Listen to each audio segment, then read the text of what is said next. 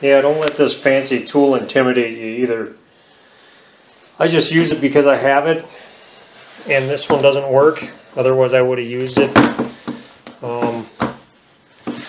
As far as DVOMs go, digital volt ohm meters, you know, a lot of people spend a lot of money on them. I think the cheaper the better. If you can get a cheap one, get it, because you're going to wreck the thing sooner or later anyways. It's going to happen. It's just a matter of time. You start wearing out cables, and like this one here, the ammeter side doesn't even work. I hook it up to amps, and I was working at a shop once. I think one of the service writers decided to dig through my toolbox and use it. It blew the fuse and it blew the ammeter side of the thing, so the rest of it works fine though. You can also use one of these. It's a fuse buddy. I don't know, I paid like 35 bucks for this. It's nice because you can just plug it into a circuit where the fuse is, and you'll blow fuses if it's something really bad, but you won't hurt the tester at all. The only thing I don't like about these is the battery. It's not a regular AAA, it's some fancy camera battery that costs a bunch of money, so I don't use it very often. I got a couple of these, one for a wider fuse. But yeah, you know, like I say, I just use that but because I got it. You don't need it. You can get these at Sears or Harbor Freight or even Walmart. They probably got them for about $15. They're really not that expensive. You don't need to spend $100 on a Fluke or however much money for one of them fancy ones. It does the same job. I don't even understand why people buy those things. So there it is. That's it. Today I'm going to show you how to find a parasitic draw.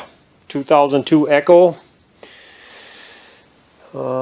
She had it sitting for a couple of days and the battery went dead and it wouldn't start. So I hooked up an ammeter. That's what I got. 0.062. It bounces up a little more from that too. That's right on the border right there. It should be okay for a lot of fancy cars. But what you do is you just hook it up to an amp scale. See, 10 amp. Common ground. And disconnect the battery terminal and go from negative to negative. When you wire it up for amps, don't ever go positive to negative, because if you do, you're going to blow a fuse in your voltmeter and you might burn it out. So yeah, that's a big no-no on the amp scale.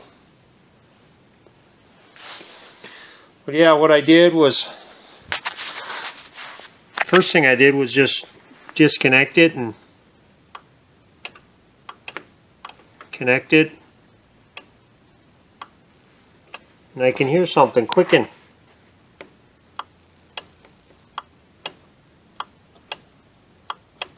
Got a relay coming on and off.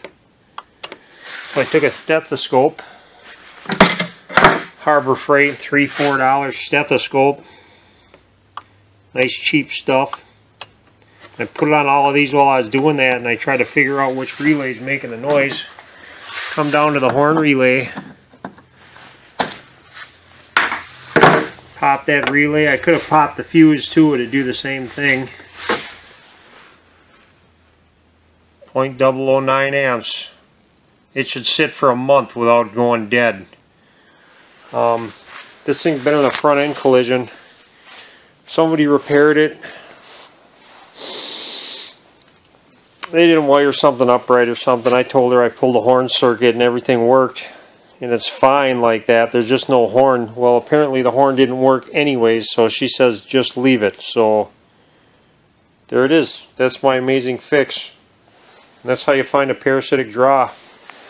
You just want to start pulling fuses one by one until you see that amperage drop. And then when it does, you know you've isolated your circuit, and that gets you started. After you isolate your circuit, then you can go from there and see what's going on in the car. I didn't have to fix this wiring problem. It might have a short to ground somewhere or something. There might be a problem with the horn. I don't know. So, but yeah, that's how you find it anyways. How to fix one could be anything. So Good luck. I'm done.